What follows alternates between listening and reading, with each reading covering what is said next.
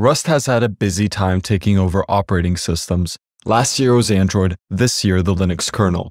Now, Google is working on a new operating system focused on embedded systems, written in Rust, KataOS. So, what is KataOS, and can it be your next desktop OS? Probably not. The main focus of KataOS will be embedded systems, especially those that make use of machine learning applications. Think of that smart speaker at home you use to turn on the lights or control the air conditioning. These speakers process voice commands in the form of raw audio data, use pattern recognition to determine what words are spoken, and activate smart home devices based on that input. Or think of a self-driving car which records its surroundings, uses pattern recognition to make out obstacles and road markings, and steers itself accordingly. More and more devices are being powered by embedded machine learning, also known as TinyML, from smart homes to self-driving cars. With all the sensitive data these devices collect and process, it's important for them to be secure from attack. The last thing you want is your malware-infected smart fridge spying on your unhealthy eating habits and relaying that data to a malicious actor. This is becoming a common occurrence. There were 1.5 billion attacks on smart home devices in the first half of 2021 alone. Even a smart light bulb can become a vulnerable endpoint, allowing attackers to hack into a home network and steal sensitive data.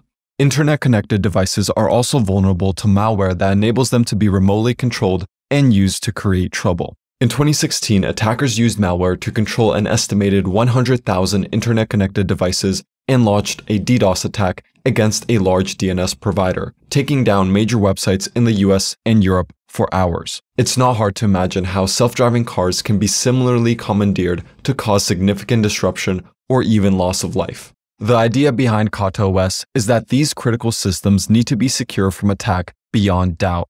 The team at Google Research thinks that security for embedded devices is an afterthought today and wants these devices to run an operating system that is completely secure from malicious software. KataOS is special because you can prove mathematically that it is logically impossible for applications to breach the OS's security safeguards. How is this possible? KataOS is built on top of SCL4, a general-purpose microkernel that is mathematically proven to be secure without compromising on performance. This is achieved by providing isolation between applications running on the machine so that a breach in one part of the system won't affect more critical parts of the system.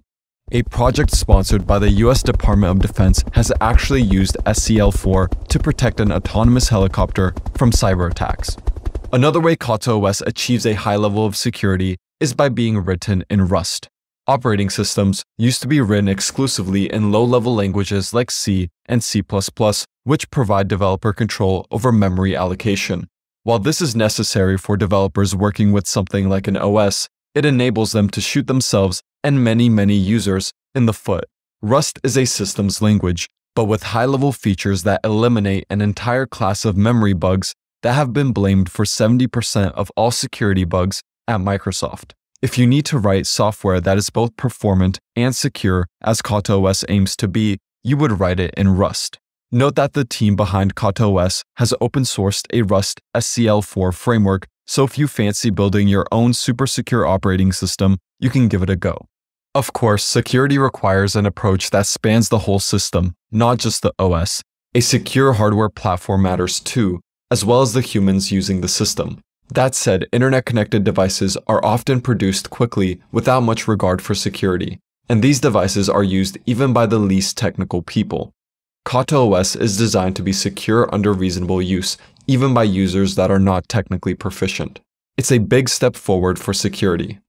KataOS is also an interesting use case for Rust. Rust is uniquely positioned for KataOS's security requirements. This is a powerful testament to Rust's potential as a safe systems language and to its exciting future. That's it for this video. If you enjoyed it, make sure to hit the like button and subscribe to the channel for weekly Rust content. Also, before you go, if you haven't already, make sure to get your free Rust cheat sheet by heading over to letsgetrusty.com/cheat sheet. With that said, I'll see you in the next one.